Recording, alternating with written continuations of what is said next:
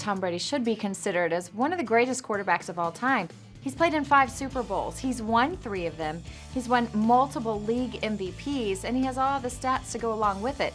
Tom Brady was born August 3, 1977, near San Francisco, California.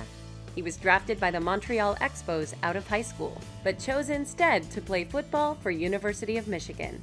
Tom Brady deciding to play football over baseball was baseball's loss and football's gain, because he's been one of the great ambassadors for the sport. He's a guy who can show you still how beautiful the game can be.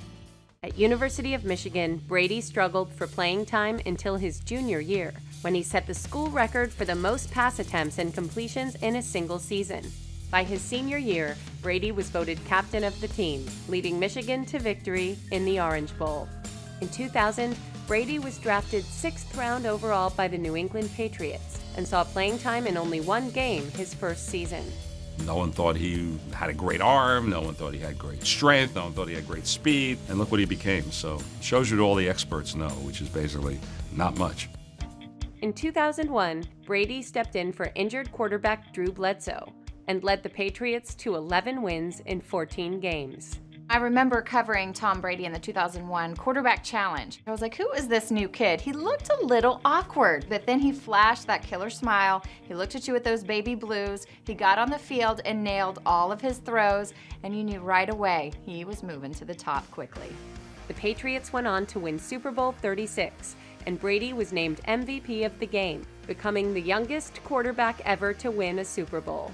It's funny, when you look at the 2001 season and Tom Brady taking over when Drew Bledsoe got injured, I always say that Mo Lewis from the Jets should probably be MVP of that team, because had he not knocked Drew Bledsoe out of the game, Brady maybe never would have started. But once Brady got in there, he took over, got that team a division championship, got him into the Super Bowl, and was the MVP. It was almost a miracle story. Brady holds the NFL records for the most touchdown passes in a single season and the longest consecutive winning streak in NFL history. Tom Brady means everything to the Patriots, and really he put them back on the map. Without Tom Brady, the New England Patriots would be just another football team. Not only did he make a difference in winning Super Bowl championships, but also in the marketability of that franchise and the value of that franchise, and in their recognition in the national consciousness among people that aren't just fans of the NFL. Outside of football, Brady is a sought-after celebrity and pitchman, with guest appearances on Saturday Night Live and The Simpsons, and endorsements by Nike, Under Armour, and Visa. In 2002, he was named one of People magazine's 50 Most Beautiful People. You can't not love Tom Brady. The All-American guy. His looks don't hurt, right? He knows how to win, and he knows how to look the part. He's an advertiser's dream. He's a superlative athlete who's also embraced the lifestyle of being a successful pro athlete. He's got a beautiful wife, he's got a handsome family, and he has a lot of endorsement opportunities. Brady's life became tabloid fodder in 2006 when former girlfriend Bridget Moynihan announced she was pregnant with his child, while Brady had already begun dating Brazilian supermodel Gisele Bündchen. Moynihan gave birth to their son in 2007.